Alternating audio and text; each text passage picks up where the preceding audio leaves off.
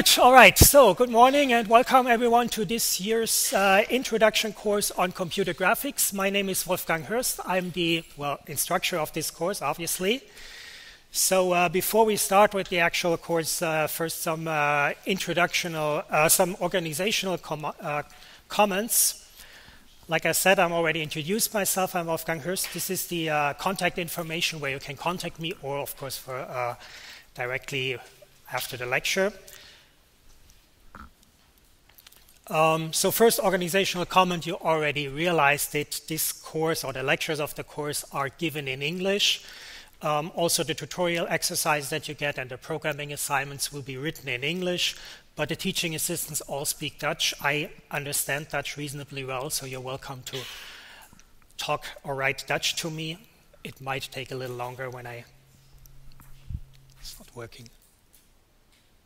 It might take a little longer. Can you still hear me? Good.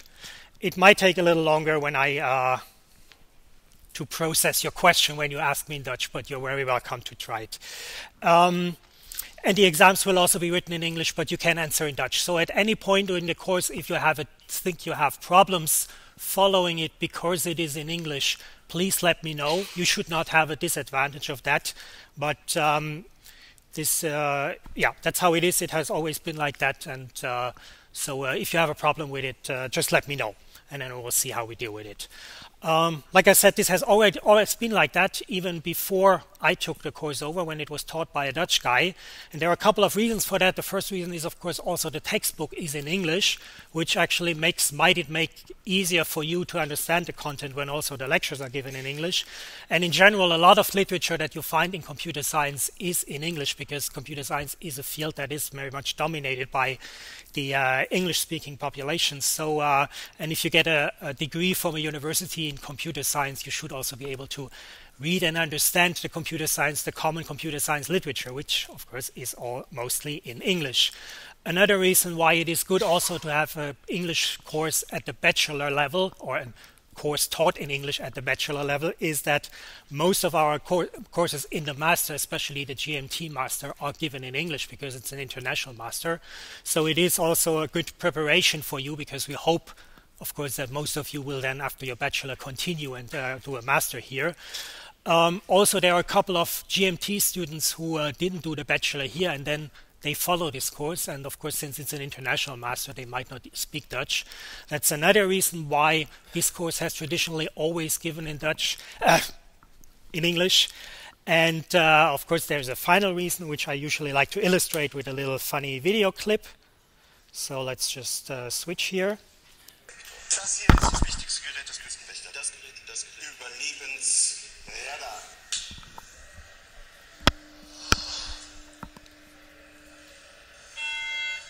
Mayday, Mayday. Hello, can you hear us? Can you hear us? Can you... over. We are thinking. Hello? This is the German Coast Guard. We're thinking. What are you thinking about?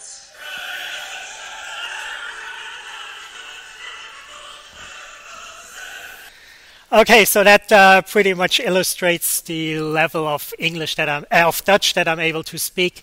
But as I said, I understand it reasonably well. So you're welcome to give it a try and make me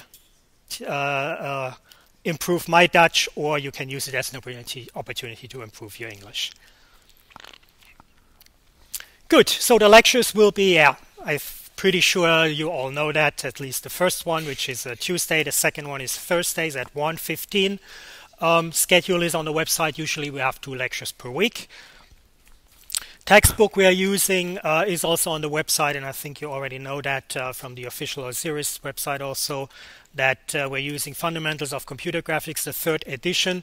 We will not do the whole book, but I will post the chapters of the book that are relevant for the lectures after the lecture, together with the slides, so you can check those chapters. And it is a mandatory book. So we said a few years ago, people were actually complaining that we constantly referred to the book and didn't make it mandatory. The the book is mandatory, so I basically assume that you're reading all the chapters that I'm listing also on the website, and they are, of course, then for the exam, we expect you to know all this content there. But people, of course, told me that they also pass the course quite well without reading the textbook. It's more, I think, more a personal preference. If you learn better by listening to lectures or by reading textbooks, the best situation is, of course, if you do both. Good. And if you have access to the second edition, that should work well too. There are a few things that change to the third edition, but the second one works quite well too. Good. Another issue about the lectures, you already realized I'm having this cable hanging here from my neck. I usually record these lectures, so I record the audio and the screen captures and put them online afterwards. Usually within a day or two. For this one, it might take a little longer because my laptop died last week, so I had to get a new one, and I had to spend the time that I planned to set the recordings up this weekend to install the software again on my new laptop. So it might take a little longer this time, but then it's usually within a day or two the recordings are online. But it's important that you are aware that this is not like an official service from the university. This is basically something I'm doing on my own, because for various reasons I think this is beneficial for you. And also the feedback that I got so far from the students in previous years was overwhelmingly positive, which is why I think why I want to keep it up. But I'm basically doing this on my own initiative, partly in my spare time. So I cannot guarantee it, and also, of course, there might at some points things go wrong, and then, of course, we don't have recording from that particular lecture. So if you rely on that, just be sure that, or don't come complaining later if at some point we have to stop it, or I don't have, or one of the recordings goes wrong. Another issue is, of course, this is also something that sometimes encourages people to skip lectures. Of course, if you skip a lecture, that's fine, but make sure that you then listen to the recordings very soon, because this is a course with a lot of material and a lot of the stuff builds on each other, especially from the first part. So if you're getting too far behind already at the very beginning, you will have a lot of problems in the end. And I think a lot of the people who fail this course are not people to fail because the content is too difficult, but because they're not keeping up with the content, because it is just a lot of material in this course. Good. The lectures are complemented by tutorials and programming assignments. The tutorials will be basically exercise sheets, 6 of them that will come out every week, not every week, but roughly every week. And there is a group assignment on Osiris. That is because Osiris only allows us to do the standard procedure and doesn't allow us to do any modifications to it, but we're doing things differently here. So, which is why the standard procedure is online, but we're basically ignoring it. The exercises, we basically expect you that you do them alone. There are supervised teaching assistant sessions, but we basically put the exercise sheet online usually 2 days before the teaching assistant session. And then we expect you to look at them, and then you can go to a teaching assistant session where a teaching assistant will be present, and then you can ask them questions about the part that you didn't understand. Of course, you don't have to prepare. You can also just go there and do the exercises there, but it is most efficient for you if you look at the exercise before and then ask very concrete questions during those supervised sessions, because the exercise sheet contains more data and more exercise than you can possibly do in 2 hours. So it is really the idea that you work on this on your own, and then during the teaching assistant sessions you can get support and help for the top parts that you didn't understand. Important thing, I made a comment last week on the website that the tutorials start today. That was of course a mistake, because you need some content first from the lectures to be able to do the exercise sheet. So the first exercise sheet is online now, and the first tutorial session is on Thursday. And the first exercise sheet has 3 parts. The first part you can do already now today. And the second and the third one then are stuff that we will talk about on Thursday. And then right afterwards is the first tutorial session. And then also next week there is a tutorial session. So there will be 4 tutorial sessions where teaching assistants are present doing each week. 2 of them are always in parallel, and both of them are directly, or all 4 are directly after the lectures. So after the lectures, there are 2 tutorials, and Like I said, we don't have a group assignment because it's basically up to you when and where you go. So it's pointless to make a group assignment. What we basically say, and that worked quite well in recent years, that we basically say, just go to whatever time slot fits you best. Of course, the problem is at the beginning, everyone goes into one room, into one time slot. So it is a little chaotic at the beginning, but in the end, over a while, it usually evens out and it works quite well.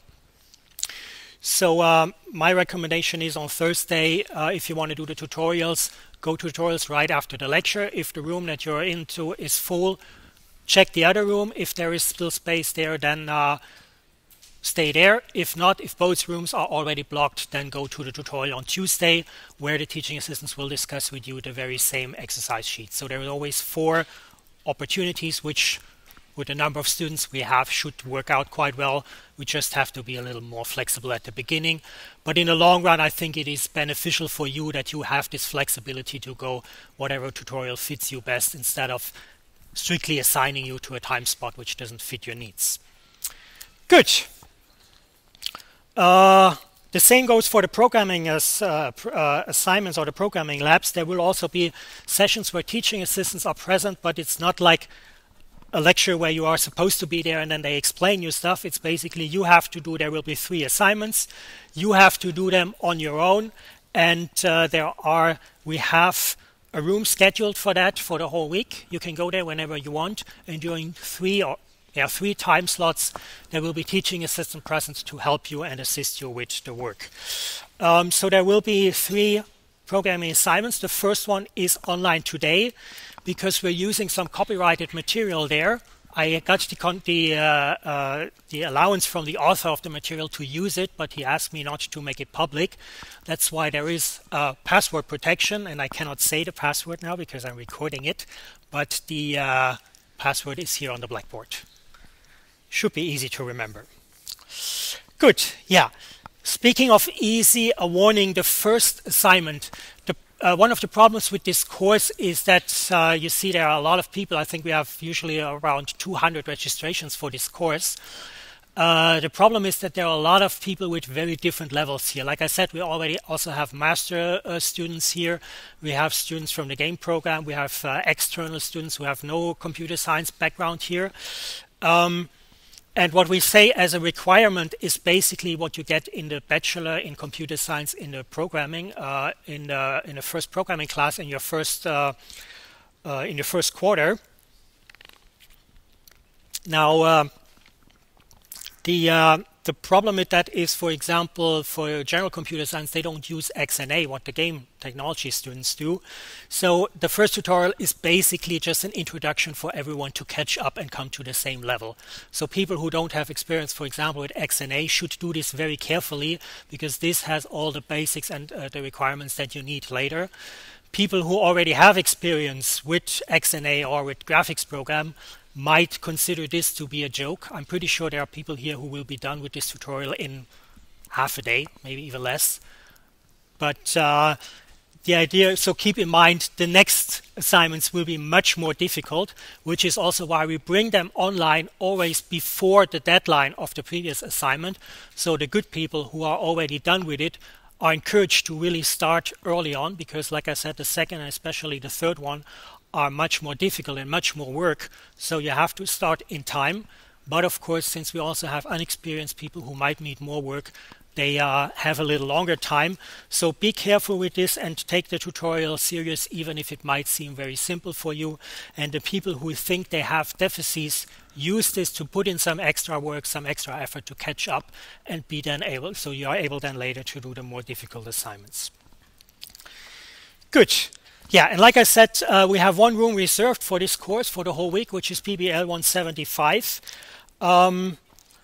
Every now and then there are other people who see an empty room and then start giving a talk there, or students who use this room because it's empty and their computers there. If the room is full and there are people who are not following this course, you have the right to ask them politely to leave and make room for you. If they don't leave, let me know, then I will ask them politely to move, and if they're still not moving, I will ask them to move, not politely. So it usually works out. You can go there every time you want, and Then we have these 3 scheduled hours with teaching assistants. Currently, we have scheduled the 2 hours after the lecture, so in parallel to the tutorials. So that's why I also said if the tutorials are full, then you can also go to the practical room and work on your practicals and ask the teaching assistant there. And then the idea is basically that after one lecture, you go to tutorial, after the other lecture, you go to the practical, or the other way around. But as I said, you can also do the practicals at home. You don't have to go to the room, but this is just an opportunity for you to have some people there who are able to help you if you have questions. We also scheduled another time slot right before the lecture on Thursday, because the room, there are 15 computers there, and you're about 200 students, so you can do the math. It will... You have to be a little flexible, especially before the deadline. Of course, then the rooms are very packed during those time slots. But that is also why I say here changes may apply. So we will monitor this. And for example, if a lot of people are going Thursday morning, then we might assign a second teaching assistant there. Or if we see a lot of people stay longer on Tuesdays, but not on Thursdays, then we might extend the hours on Tuesdays. So we want to be flexible in a way to best... to deal best with the needs that you have, but I don't know that yet. We will observe that and then see it over time. And also before the deadline, then we will usually try to have more teaching assistants there or increase the hours so you have more time then, or you have more opportunities to get questions answered. Another thing is also, of course, if you're doing your exercises at home, your programming's on your laptop, and you have questions and you come to the teaching assistants, then it's a good idea to bring your laptop, because then even if all the computers are blocked, you can still ask the teaching assistants questions. So it's pretty much like the tutorials at the beginning. It's a little bit chaotic, but in the long run, I think having this flexibility serves you better and is in your best interest. Good, and it's the first time then a teaching assistant is there will be again this Thursday at 11, so before the lecture, but you can also go after the lecture because there is another time slot then where we actually have 2 teaching assistants there. And the tutorial sheet is, the practical first assignment is online today, so again, take notice of the password. Good, one important thing about the programming assignments is you have to do it in teams of 2 or 3. That is also a tradition of this course that I took over from my predecessor. There are a couple of reasons for that. Of course, one thing is it's pure pragmatic. If we have a course with 200 students and everyone turns in their own assignment, it's just not feasible. We just cannot handle it. But more importantly, of course, it is to teach you to work in a team, which is also why this is a mandatory requirement. Like I often get requests, I have bad experience with teamwork, so can I do it alone? The answer is then, of course, well, if you have bad experience, that's a good sign that you need more practice, so you're not allowed to do it alone. And then you get other questions saying, well, I have already so much experience with teamwork, so I don't have to learn it. Can I do it alone? And the answer is, of course, if you have so much experience with teamwork, you shouldn't have problems doing it in a team, so no reason to do it alone. Of course, there are exceptions, but if you want that, let me know in advance. If you turn in the assignment alone without asking before, we have a penalty in your grade, because otherwise, people would just say, oh, I didn't know that, or I forgot that, and then do it alone, which is not the purpose of it. Also, there are some special conditions for students from previous years. I specified them on the website. Be aware of them. Those people who are here, who I see here with some familiar faces. There are some changes this year. We want to try something new. So check the website. Don't want to repeat it here for everyone, because for most people it will be boring. So just check the website. But make sure to check it today, because there is a deadline involved, which is Thursday, not Tuesday, which I accidentally wrote yesterday, but I corrected it. Good. There was a question here somewhere.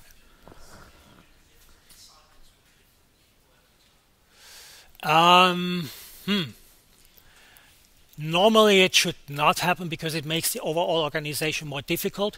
But if it works out, then of course, we are not checking the groups every time. It is, of course, in that context important. It always happens that people are dropping the course. Be careful when you have a team that you realize that in time. So if if someone drops a course and you're alone suddenly, then of course let me know. Then we try to find a new group for you to join, or we give you the exception to work alone if you want that.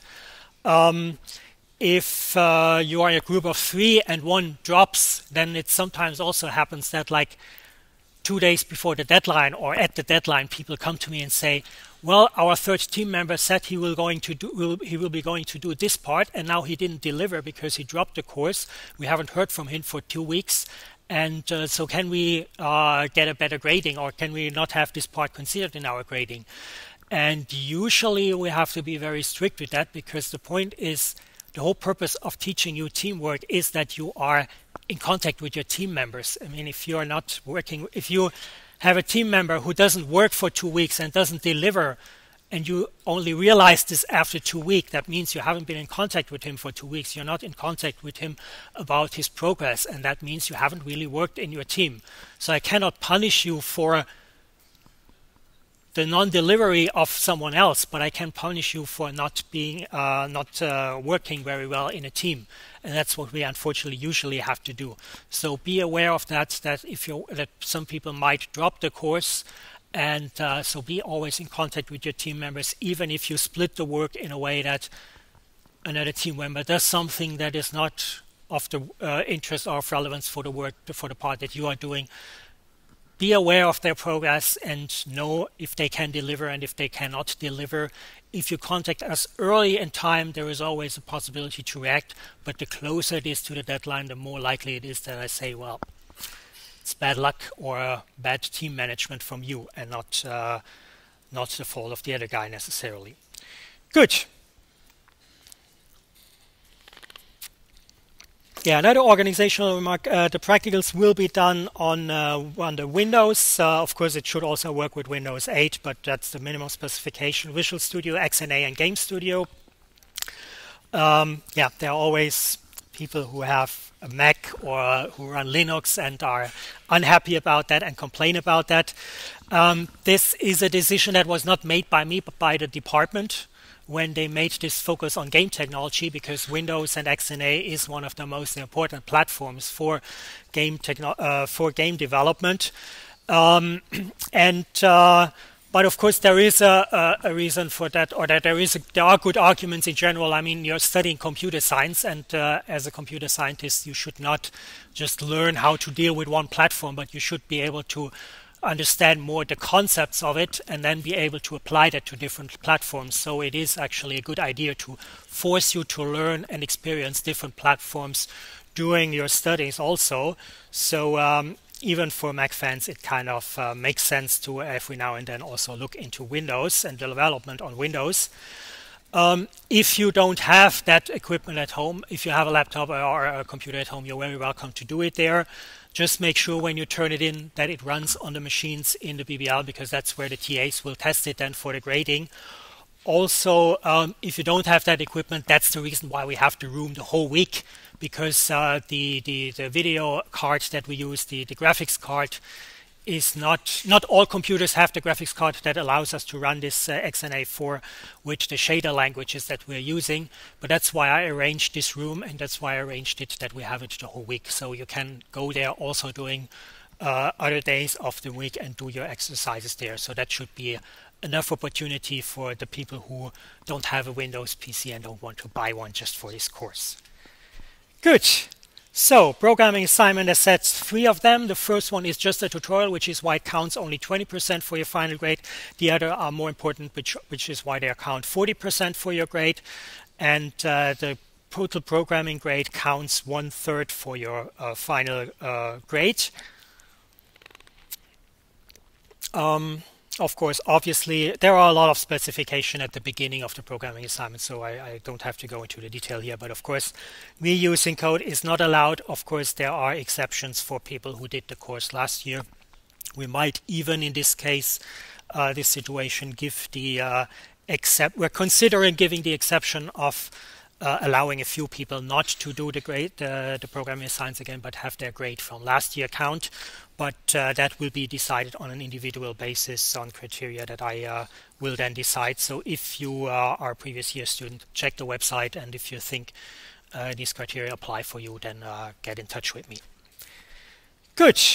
Yeah, so just a summary of the schedule. Like I said, lecture 2 times a week. Afterwards, 4 tutorials. Go to whichever you fits your personal needs best and whichever has enough space for you.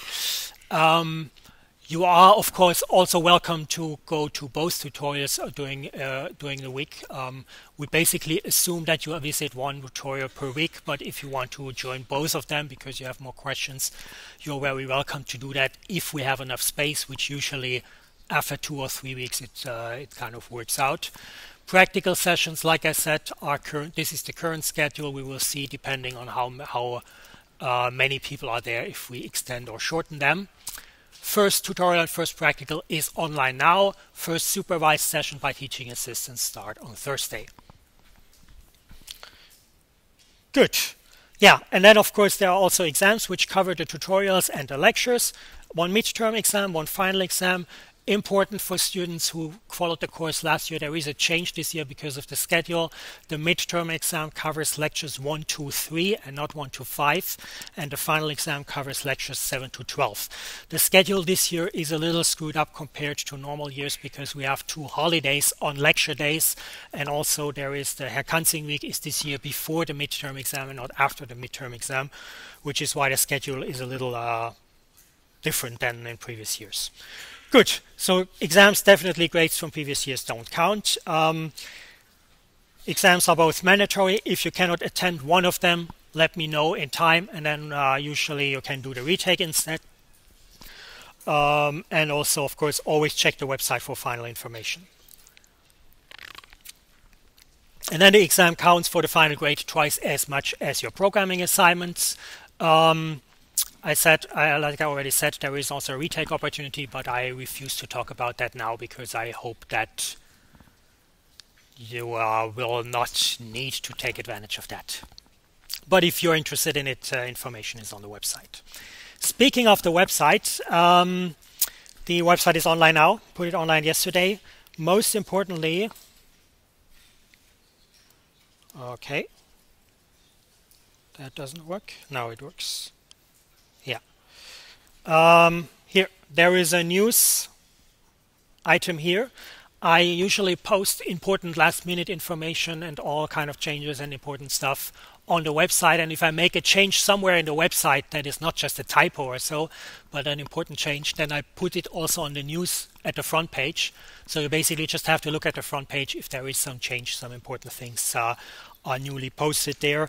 So this is basically also what I expect. I expect you to look at the website every now and then and always keep an eye on the first page, the news section, and then you can see all the changes and all the important announcements there.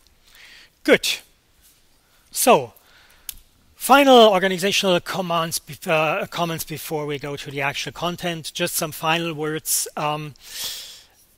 Experience from previous years. This is a very work-intensive course. There is a lot of things to do. You see it when you download the exercise sheet and the practicals. There is a lot of stuff to read.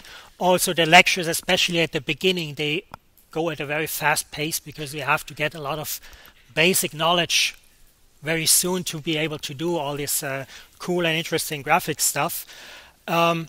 Make sure you don't get behind. Keep up with the content. Don't use the lecture recordings as an excuse to skip lectures and say, yeah, I can listen to that next week.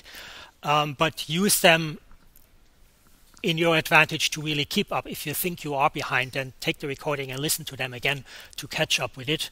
Stay on pace. My experience is that most people who fail this course do not fail it because it's too difficult, but they fail it because it's just too much for them. So keep up with it, and it's too much for them because they're not keeping up with it in time. The other thing, I already mentioned this a little bit in relation to the programming. This is a very big course with about 200 students with a lot of different backgrounds. So for example, we have people here who are really have done graphics programming for years and who are really experts in it. But we also have people who are really at a very beginner level of programming who have not much programming experience at all. The same goes for the theory. For example, we have also a couple of mathematics students here for whom the first part of the lecture should pretty much be a joke, probably, because it's basic linear algebra, which they probably had in other lectures as well. And we also have a lot of people who have no mathematic background at all. So for them, the first part will be overwhelming and will be very difficult. So well, this is also one of the reasons why in the tutorials and in the practicals we give you so much flexibility, that you have the possibility to really say, okay, I'm really weak on the theory part, so I put in more effort. I go to 2 tutorials instead of 1 tutorial per week to catch up with that.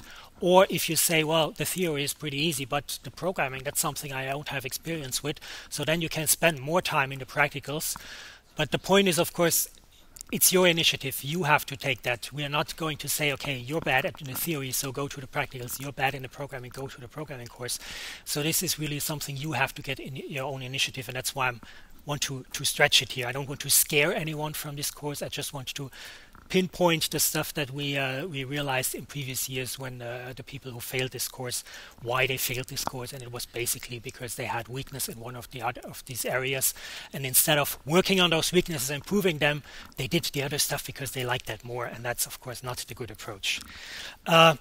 Quick comment to the mathematics students: be careful with this. It happens very often, unfortunately, that they do extremely well in the midterm exam, have a 9 or even a 10, and then do very poor in the second exam, because the second exam is more on algorithms, and that's the part where it's not really difficult.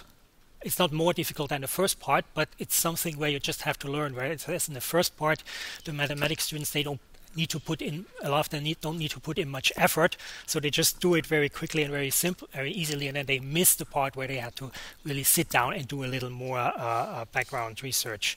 So just a little warning, be aware of that. Good.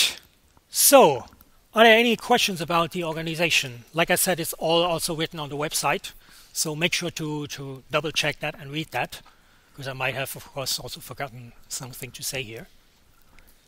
Good. No? Yeah, one question.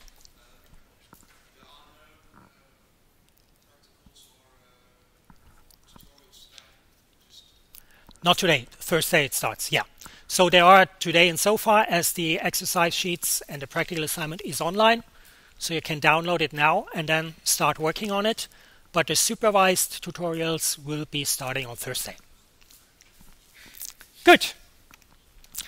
Okay, then let's go to the interesting part, which is the actual content, which is computer graphics. So, what is computer graphics? I copied the definition from the textbook, which says computer graphics describes any use of computers to create or manipulate images, which is, of course, a very general, very informal, very generic definition or description of computer graphics. And of course, we all know computer graphics.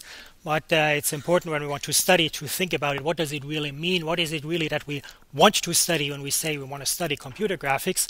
And the key phrase here is, of course, create images. That is, we create an image that represents a virtual world or a real world or a view of something. So there is, of course, a distinction between 2D and 3D graphics. Although here in the course we will mostly focus on 3D graphics, which then means we will focus on how to create images of virtual worlds or images that represent scenes or objects from the real world, from a specific view. And that is, of course, if you look at other, like often people say when they say think about computer graphics, they say, yeah, it's just dealing with images or all kinds of visuals on a computer. But from a computer science perspective, if you look at the different areas that we study in computer science, computer graphics, the most important characteristic is probably this creation of images, in contrast to other areas of computer science that also deal with images, most importantly image processing and computer vision. Image processing takes an image and creates a different and modifies it to create a different image of it. A typical example for an application would of course be Photoshop, where you when you take one of the photos that you did and then you do some manipulation of it, I don't know, some filtering, or you add, you delete something, and then you have a new image. That is the process of image processing, where you take an existing image. So you do not create the image, but you modify an existing image. And then we have computer vision, where you also take an image, but you analyze it. And a typical example would, of course, be the Kinect for game interaction, where you take an image of a person and then you analyze the image to identify the person and to identify its movements and to track its movements, and then translate that to interaction. And then you have the, and this is an example for computer vision. In both cases, we're dealing with images, but in both cases, these images are manipulated or analyzed, but they're not created. And that is then one of the major differences to computer graphics. We're thinking about the creation of images. And of course, there are also other fields in computer science that are closely related. For example, I already mentioned Kinect, which is about interaction. But of course, graphics, the images that we create, are also important for interaction in terms of the visual image, the visual feedback that we get during our interaction. Of course, all computers today have graphical user interfaces, but most of them are 2D with small 3D effects. But we're interested here more in this course on like real 3D scenes and virtual environments, where we can explore, for example, in a game, a 3D world. Good. Yeah, and of course, typical applications, I already said, games is a good application of computer graphics, where you often see it, and 3D graphics. But also in the movie industry, there is hardly any movie today. Even movies with real actors use special effects and computer manipulations. Interfaces and human-computer interaction is, like I already said, also another important application area of graphics. So this now moves from the more leisure and entertainment applications to the more serious applications of graphics, which include information visualization, simulations like flight and car simulators, which are also, of course, used for computer games, but also for example, for training, firefighter training with virtual reality simulations. Then construction, architecture, medical imaging. These are all areas, more serious application areas of graphics. But of course, I think the huge majority of you are game technology students, so you're probably most interested in games or in more leisure applications. And one of them is, of course, animated movies. I have here just a few, as a nice introduction, a few images from the Pixar site, although they actually redesigned their website, so those are outdated images. The URL is outdated. The images are no longer online, but they are a nice illustration of their process, which is why I keep them in the slides here. So the idea is, and of course this is like marketing for them from their website, so this is not scientific, but it's a nice illustration. When they do a movie, they start with, of course, when you want to make a movie, you need to know what it's about, so you need to have an idea about a story and discuss that. Then you need to write the story, you need to write the script. Then the illustrators start to draw first images of that script. Then you have actors who are doing then the voices for the characters. And then you start with the editing, and then of course the artists really are drawing those characters that you use in the movies. And then you've seen that we have real actors also for an animated movie, but they are there to speak, only to provide the voice input. But for the visuals, of course, they are not acting, but for the visuals we have computer generated images, and that is then where the computer scientists come in. That is where computer graphic experts are starting then to create 3D models of those characters that are then acting in the movie in the place of the real actors in a real movie or a traditional movie. And of course, the computer scientists do not only make the characters, they also make the scenes where the movie takes place. And when they have the scenes, they do not only create these models, like this wireframe model that you saw in a previous image, but they also have to put color on them. They have to consider the light. They have to consider the structure. For example, in this case, the one character has fur, so they have to model this fur and have to create this in a way that looks realistic. Of course, it's a monster. It might not, it's a question, what is a realistic look of that? But it has fur, so we know how fur looks in real life. And that is something that you want to achieve also with the computer graphics. And then, of course, when you have that, you have to calculate all that. So instead of cameras that you have when you're shooting a real movie, you have computers here who are then not shooting, but calculating your movie. Good. And then, of course, some final touches and editing. So we see here there are certain things, steps in this process where we have computer scientists and computer graphics involved. And like I said, these are like marketing or advertisement images from Pixar, but they already use certain terminology that is common to computer graphics, which is modeling, shading, and animating. They split shading and lighting into two different images, although, of course, technically from a computer science perspective, lighting is part of the shading. So or even we're actually talking about rendering and not shading. So from a computer science perspective, like I said, graphics is the process of creating an image, and the steps that are usually involved is first of all the modeling, which is the mathematical specification of the models that you have, of the shape and the appearance of the shapes that you have, which is, for example, these grid models that I showed you, or that you can, you cannot see it with this data projector light, but in the slides on the left side you see a grid model of this character. Then you have to specify the appearance, like the color of it, but then you have to do some extra work to get it really realistically looking like you have it on the right side. And that process, the creation of these so-called shaded images, is called rendering. That is basically then taking this abstract mathematical 3D description of your character and really creating a realistic looking 2D image out of it. 2D because, of course, your screen is 2D, although your description is a 3D description of the object. And this 2D image then has to be in this process. You have to not only draw the object on the screen, but you also have to consider, for example, the texture of the object. If it has fur, it looks different than if it has a skin, or if it has, if you have an object that is made of wood or out of metal or of plastic, it looks different. It also reflects light different. Also, if the object moves, the influence of the light, of course, changes if the light source is fixed. So these are all the kind of things that you have to consider, and these are all summarized under this phrase rendering.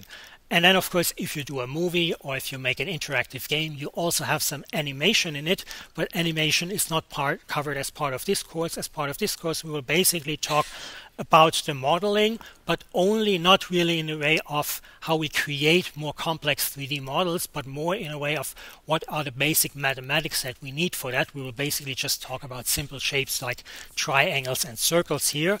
And then we'll talk a lot about the rendering, which is then how do we get these 3D models, these abstract descriptions, onto the screen to create some realistic images out of it. And the animation is then covered if you stay here in a master course. Good.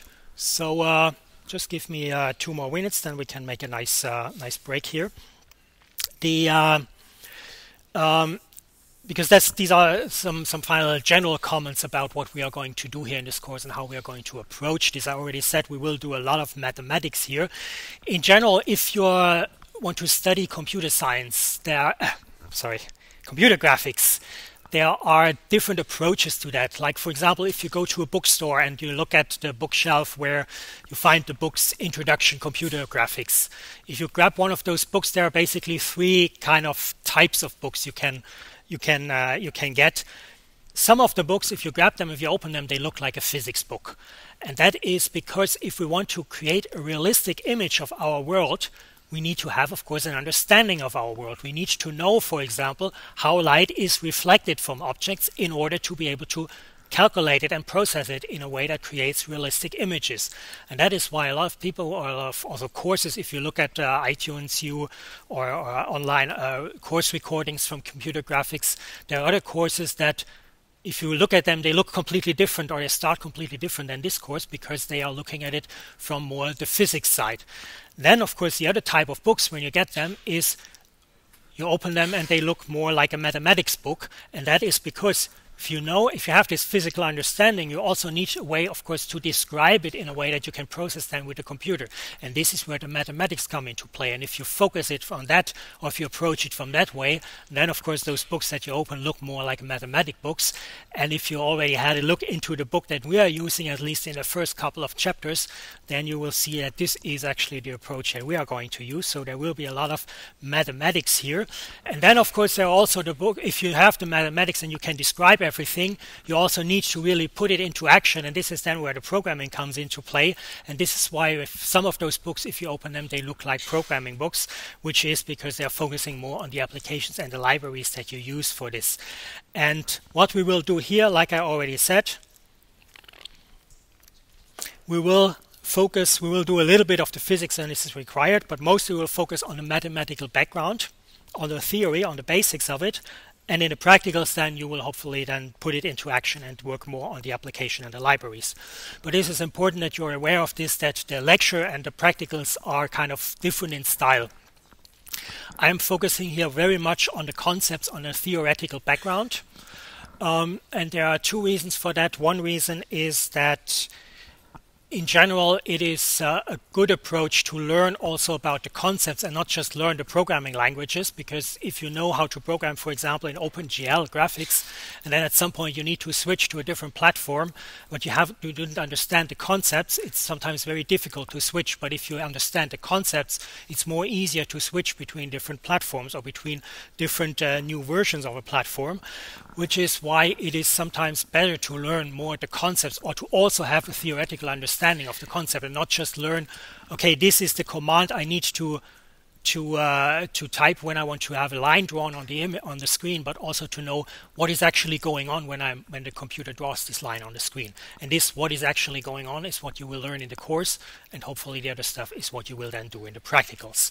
The second reason is, and that's more a philosophy of the university here, of the department here, that the department at some point decided not to have like separate mathematics course and a separate computer science related course, but to have them kind of combined, which has the advantage, of course, if you teach the theory or more mathematic backgrounds together with an application, it's very often easier to understand. Like when I was a student, we had it separate. We had a course on mathematics, on linear algebra, and I was in that course and I understood it reasonably well and I found it okay, but it was like, I was sitting there and I was like, yeah, okay, it's nice, but why do I need this and what it's important for?